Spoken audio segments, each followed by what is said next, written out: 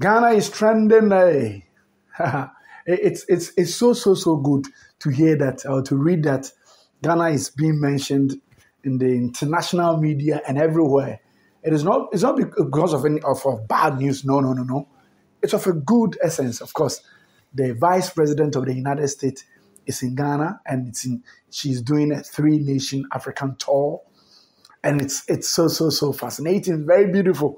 Yes, the beautiful Kamala Harris is in Ghana, the Vice President of the United States.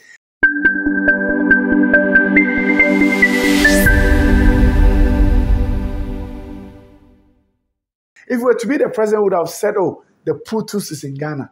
But now, since she is the VIP, so is the V Putus is in Ghana for a 3-day tour, and from here she's going straight to Tanzania. From Tanzania, she's going to Zambia. But one thing that is very fascinating, I just want us, you and I, when we talk about these things, and it is not for nothing, of course. If the Vice President of the United States is coming to Ghana and she's making a very bold statement, you and I need to do some interrogation, okay? Now, what she is saying is that I came to resolve African challenges. I came to resolve African challenges. Madam Vice President, African challenges. We in Africa, our challenges are more than mountain. If there is any better word that can describe our challenges, I would have mentioned that to you. But in any case, you subscribe to the Spotlight. Don't forget, subscribe to our page. It is very, very important. Click on the notification bell as well, and then be part of this big family. Now, back to the issue. The Vice President of the United States is saying that she came purposely.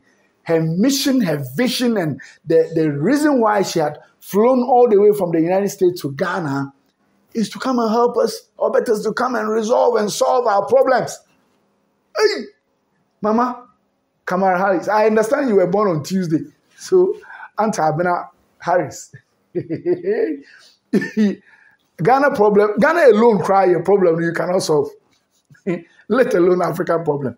Maybe the media people have twisted the story here and there.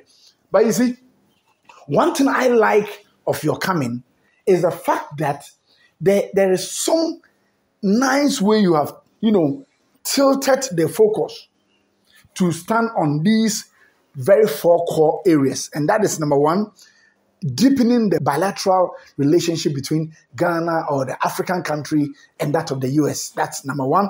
And focusing on economic, issues, economic development. And that is so good.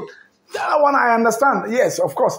You are meeting our president, Nana Akuffo-Addo, yes, today. And one thing he will tell you. He will tell you that we are making a strong economic restructuring and we want you to help us to get this bilateral loan or the IMF support of $3 billion to help us to restructure our economy and all that. These are some of the things our president will tell you. But you see, let's go back. You see the amount of money Ghana has been taking. And we even know that you are even coming to give us $139 million. Now, all these things, if your third point of, coming to Africa, which is food security and the rising youth population and that unemployment stuff that is so, attached to it is not resolved, then your coming is meaningless.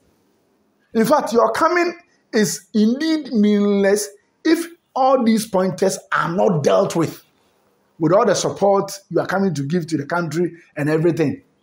So please, tell your Ghanaian counterparts and that of the Tanzanian and the Zambian presidents that my flying to Africa is meaninless unless it is linked with all the monies we are giving you. Use it for the proper use, proper intention, proper thing. That one, everybody will clap for you.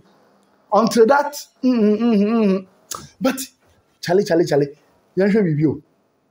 have you seen the picture that is trending on the social media? The Flagstaff house. You see the Jubilee house. The pictures is Mama Kamala coming coming to tell the president to sign the LGBTQ plus. Because the picture we see, me, the color I see some rainbow. Or somebody is saying it's Ghanaian colors and that of the US colors merging together.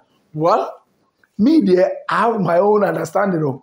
If that is not true, you go to the comment section and tell me. Maybe you see a different color. But for me, I see some colors mixing up and down. It's as if the LGBTQ plus LJYX Chinese, all of them plus is coming home. But it's not coming home. This is not its home. It belongs to somewhere. We are here to talk about the right thing. And that is what I'm saying. Maybe you have a different opinion to this. Please share it on the comment section. And don't forget to indeed subscribe.